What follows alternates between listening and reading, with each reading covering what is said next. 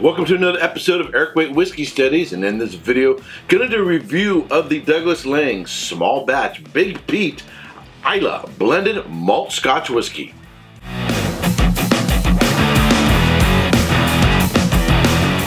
So this video is part of a series I'm doing on independent Islay peated malt Scotch whiskey. Some are single malts and some are blended malts. This is a whiskey I'm sort of on the fence about. Things I like about it, things I'm kind of about. But before I get into all that, let me tell you a little bit about this whiskey. Well, it's a blended malt from Islay, which means it is a blend of single malts from more than one distillery. And those distilleries are Ardbeg, Caol, Bowmore, and Port Ellen. It's bottled by Douglas Laing. It's a non-age statement. It's non-chill filtered, has natural color, bottled at 46% alcohol by volume, and sells for anywhere between $40 and $50. So first off, a few things that I like about the whiskey. Number one, that it's non-chill filtered, has natural color. Price point is not that bad, 40 to 50 bucks. I like the fact that they actually tell you who the distilleries are, and it's got a little bit of Port Ellen in it, which is surprising because Port Ellen is a closed distillery. Now, whether or not an independent bottler can tell you what is going into the bottle in terms of who they source the whiskey from, that's going to depend on the relationship between the distillery and the independent bottler. So sometimes an independent bottler may want to tell you who they got the whiskey from, but the distillery doesn't want any of their name on any products being sold out there. That it totally depends on that relationship, and sometimes they're going to have a contractual requirement not to reveal where the spirit came from. Of course, we like the fact that it is non-chill filtered and has no added coloring. It doesn't need the coloring, and we don't want anything removed from it in terms of filtering. You don't want to lose any of those oils. It's at the sort of the baseline in terms of where you wouldn't want to remove any oils or anything from. You wouldn't want to do any chill filtering at 46% alcohol by volume. On the nose, it's clean. I get tropical fruits, get some apple, get some pear. It does come across as youthful. I get a little bit of a sort of powdered sugar note. If you ever open up a box of powdered sugar, or you have some pastries that have powdered sugar on it, you can smell that powdered sugar note. I get a little bit of that. I also get of an artificial sugar, you know, like aspartame, however you want to pronounce it, saccharine sort of smell to it. It's not overwhelming, it's not bad, but there is a little bit of it there. And then, of course, as the name says, you got a buttload of peat, a lot of peat. Now, the thing is, I've been doing a lot of peated whiskeys. This is part of a series. I'm doing a lot of peated whiskeys, and over time, you can become less and less sensitive to the peat, which, on the positive side, you get more of the fruit notes. The peat is going to lay more in the background. You're not going to note as much. It's not an immunity to peat. You just become more acclimated. You become acclimated to the peat versus coming off a long series on Irish whiskey, non-peated Irish whiskey, or some other, or sherry whiskeys, or some other type of, or bourbons, coming off some other type of whiskey. The first peated whiskeys you do, they seem much more intense. But this is a big snout full of smoke and peat. I would say the smoke character is similar to Ardbeg. Obviously, we know a little bit about Ardbeg in there. It just doesn't have like the iodine notes. It doesn't have the medicinal notes. It's more of a campfire smoke. It does have a little bit of the Ardbeg clay mud sort of character to it. The fruit side is more tropical, maybe a little bit of pineapple, but it's got the apple and pear going on there as well. And there's just a hint of a nuttiness, and even on the nose, smell a little bit of milk chocolate. All right, on the palate.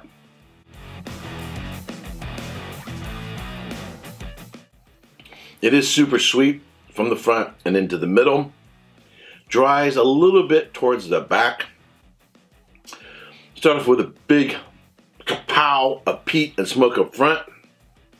That powdered sugar saccharine character kicks in about the mid palate. That powdered sugar saccharine character is because it is a younger whiskey. on the down. Now, if you like those notes, then you like those notes, and there's nothing wrong with liking those notes. Some people like the way a younger whiskey has those character. It doesn't offend me, but it's not something I'm in love with. It's not something that, hey, I like that character in that whiskey and I'm gonna buy it.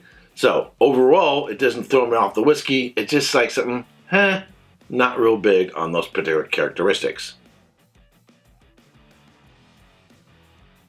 I like the fact that it has a little bit of nuttiness and the smoke carries all the way through.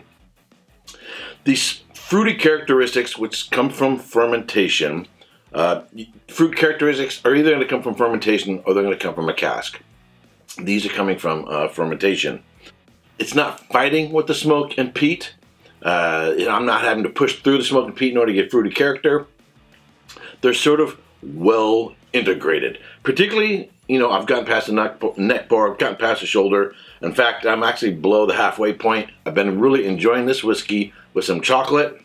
Chocolate with peated whiskey will cover up the youthful notes.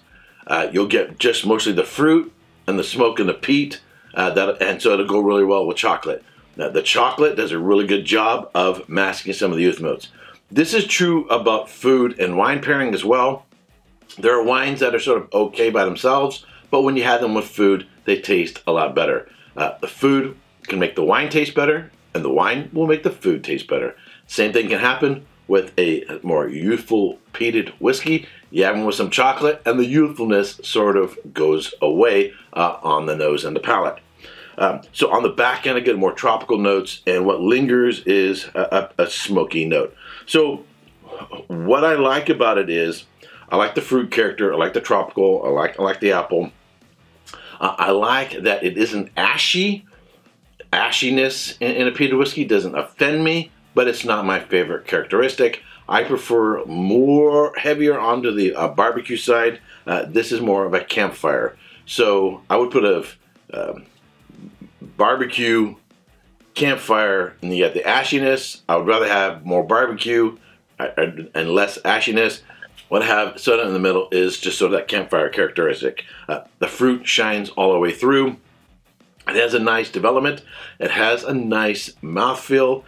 You could put it on ice, it'll do fine. The fruit characteristic will pop just a little bit more, but it doesn't necessarily enhance it. You can add a little bit of water. I didn't find it necessarily improved anything. So at 46%, it does fine. Really, really, really neat. So price-wise, okay, we're talking 40 to 50 bucks.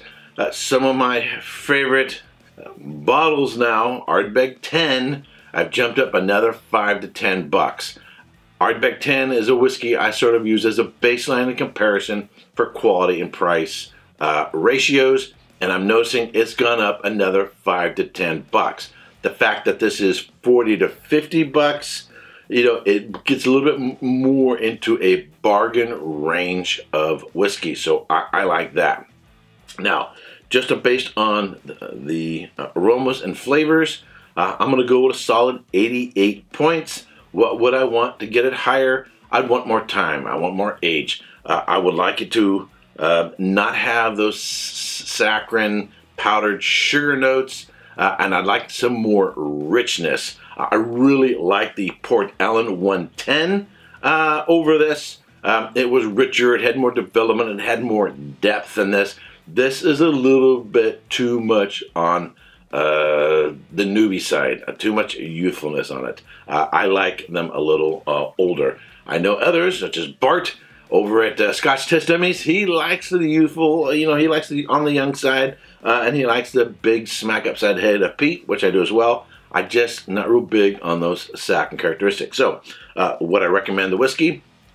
It all depends on what you like and whether or not you like those youthful notes. If you like those youthful notes at this price point, hey, this is a real bargain in today's market, unfortunately, which is going up and up and up. It's a good buy. It's well balanced, it's well developed, it's a well crafted whiskey. Alrighty, that's it for this review. If you subscribe to this channel, I want to thank you very much. If you've not yet subscribed, but you like watching my videos, I want to ask that you subscribe, ring the bell to be notified when I go live or post a new video. And if you're one of my Patreons, I want to thank you very much for supporting this channel. And until next time, cheers. Hey, don't forget to subscribe and check out these other whiskey videos.